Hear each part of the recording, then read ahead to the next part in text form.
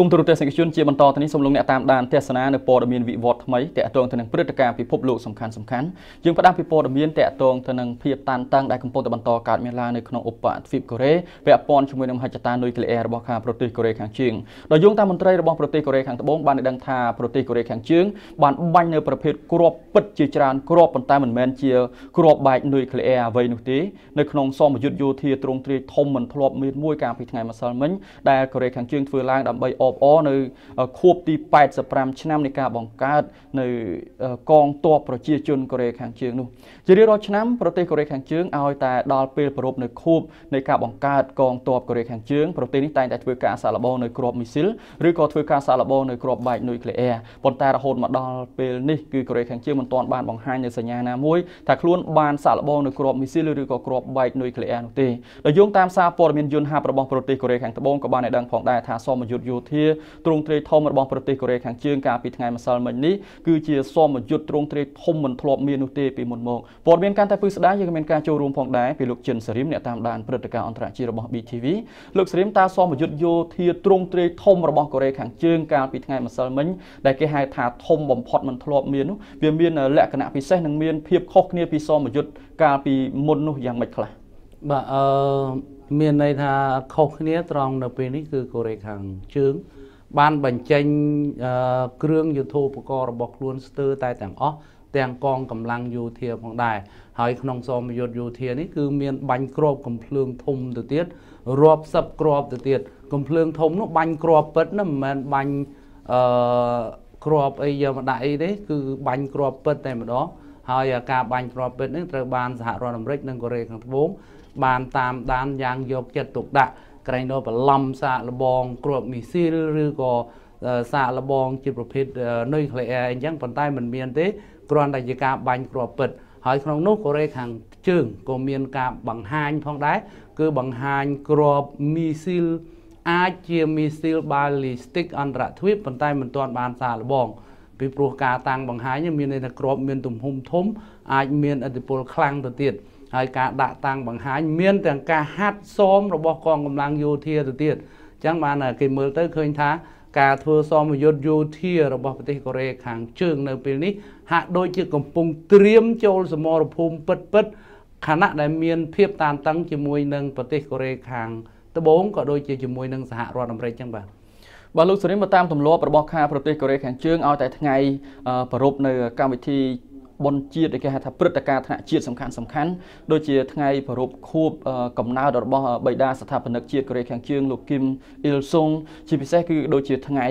ប្រពៃខួបនៃការបង្កើតកងទ័ពប្រជាជនកូរ៉េខាងជើងបែបនេះជាដើមគឺកូរ៉េខាងជើងតែងតែធ្វើការសាកល្បងនៅគ្រាប់មីស៊ីលឬក៏គ្រាប់នុយក្លេអ៊ែរប៉ុន្តែរហូតមកដល់ពេលនេះហើយខួបលើកទី85ឆ្នាំម្សិលមិញនេះរហូតមកដល់ម៉ោងនេះមិនទាន់ឮថាកូរ៉េខាងជើងបាញ់សាកល្បងនៅមីស៊ីលឬក៏នុយក្លេអ៊ែរអ្វីនោះទេហេតុអ្វីបានជាកូរ៉េខាងជើងមិនបាញ់តើពីមជ្ឈដ្ឋានអ្នកវិភាគគេយល់យ៉ាងម៉េចតែកូរ៉េខាងជើងខ្លាចការគំរាមពីសហរដ្ឋអាមេរិកឬក៏យ៉ាងណាតាមពិតទៅការបាញ់ឥឡូវនេះគឺឧបទ្វីបស្ថានភាពនៅក្នុងប្រទេសកូរ៉េ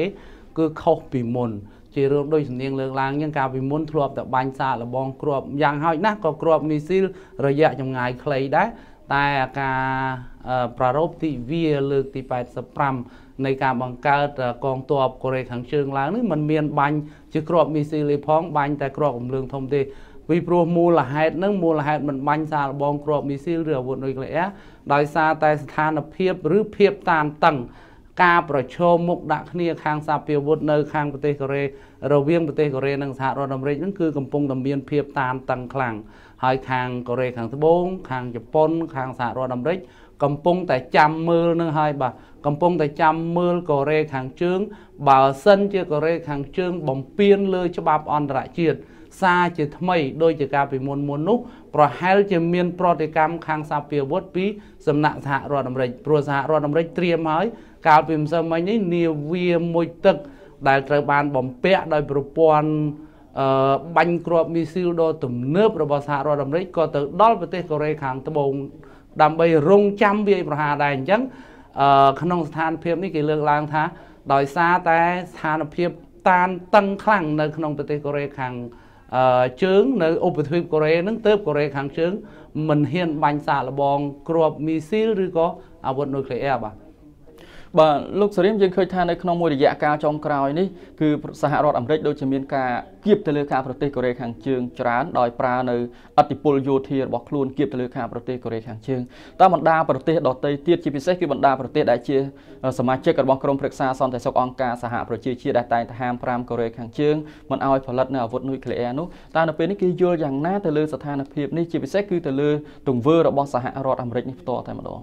បាទរហូតមកដល់ពេលនេះគឺស្ថានភាពតានតឹងនៅកូរ៉េខាងជើងហាក់ដូចជាស្រុតចុះបន្តិចប៉ុន្តែមេដឹកនាំនៅជុំវិញពិភពលោកជាពិសេសគឺមេដឹកនាំរបស់សហរដ្ឋអាមេរិករបស់ប្រទេសបារាំងនិងអង់គ្លេសរួមទាំងអាល្លឺម៉ង់ផងដែរជំរុញឲ្យក្រុមប្រឹក្សាសន្តិសុខអង្គការសហប្រជាជាតិដាក់ទណ្ឌកម្មបន្ថែមទៀតទៅលើប្រទេសកូរ៉េខាងជើង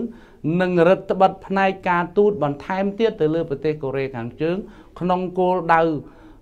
បិទបញ្ចប់នៅមហិច្ឆតាផលិតអាវុធមហាបល្ល័យរបស់ប្រទេសកូរ៉េខាងជើងចំណែកប្រទេសចិនក៏មានប្រតិកម្មគ្រប់គ្រងទៅនឹងការដាក់ទណ្ឌកម្មបន្ថែមទៅលើប្រទេសកូរ៉េខាងជើងដែរប៉ុន្តែដោយឡែកខាងប្រទេសរុស្ស៊ីវិញ